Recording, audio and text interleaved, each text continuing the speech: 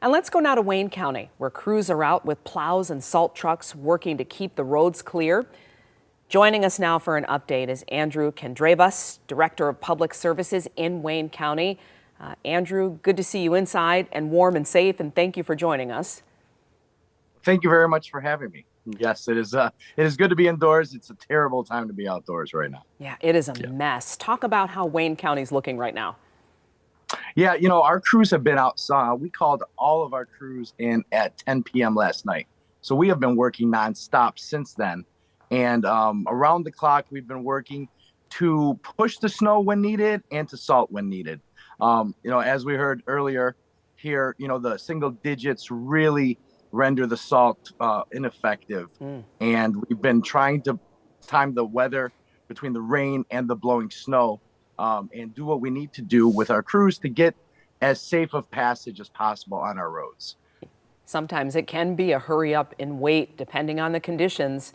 How many trucks would you say you have out today? Yeah, absolutely. We have over 120 personnel, and we have about 100 pieces of machinery that we use. For us, it's not just our roads division. We're also supplemented with our equipment division as well as our parks division. It is really a teamwork at Department of Public Services in Wayne County in order to get these roads safe. And we are all working diligently around the clock until the storm stops in order to make all of our roads safe.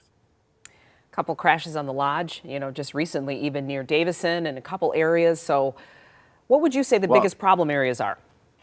Let me just say, right before we came on live, I was just told that there was a spin-out accident on I-94 involving one of our plows. So I just have to urge motorists, if you have to be out, please slow down. And if you see a plow, stay as far away from that plow as you can. You may think it's a safe distance. You may think, that plow is just going to have to go its way and I'm going to go my way. But really, we are all working hard to keep the roads safe for all of us.